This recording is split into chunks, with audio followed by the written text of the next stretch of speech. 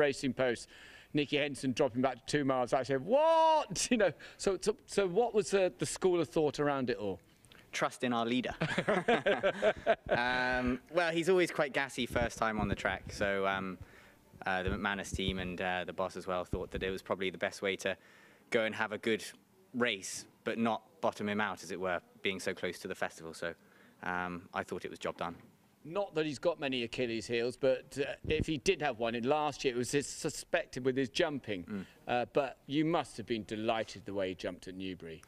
We were very happy. And Hen Knight has done an incredible amount of work on him, and I've been over there, you know, ever since the end of the summer, really, just working on him and taking it slowly, really. What, almost back to basics? Oh, very much back to basics. Okay. Yeah, over telegraph poles and round her loose school, which they did a good feature on Sky Sports the other day.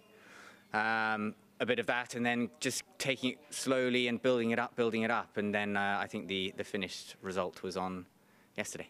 And he just looked to me with a horse that had self-belief. I never quite felt convinced with him over fences before. Yeah, he's certainly matured as well. He's got another summer on his back, and I think he's beginning to really show what he can do and almost be the finished article. And how did you approach the race at Newbury? Did you decide, look, we know he's going to get further, so we'll just let him bowl, or you knew that he'd be keen anyway? Exactly, we knew he'd be keen and he'd probably tank you to the front anyway. So, and he's a very different horse at home. You know, he's so laid back and relaxed. You'd never assume that he could do what he did yesterday. He's a different beast on the racetrack, that's for sure. And he had a wind operation, which I assume hasn't done him any harm. Exactly. I mean, he saw his race out well.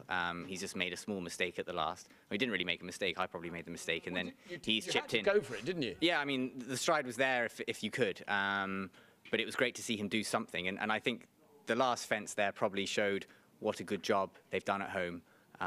You know, because last year he could have done anything. But in hindsight, it doesn't happen with a Gold Cup horse to go and do. I mean, arguably, he's been beaten by a horse who could be the champion chaser this year. Could be. Yeah, I mean, that's why, you know... You turned into Ryanair. Yeah, you rely on people like the Guvnor to make these decisions, and he knows what he's doing, and he knows his horses inside out, so you just have to trust him. Does he work at home, you know, like he could run in a 2-mile race if you wanted him to? No, I mean, he definitely doesn't. And like I said before, he's a very different horse on the racecourse. He did it last year as well with, or 2 years ago as well, over hurdles, you know, where he just took his way to the front, and that was that. But no, it's interesting. I was so impressed. The only thing I immediately thought, I completely thought differently before the race, I thought, will he stay in a Gold Cup?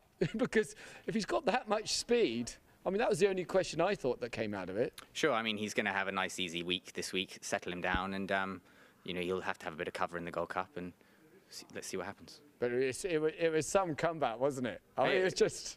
It was a great run because, you know, everyone's been waiting for him to come out this season, and that's the question on everyone's lips, you know, going past Christmas, where's Champ, where's Champ? And, you know, it was an idea which I think surprised everyone, but I think it paid off, and we'll know the result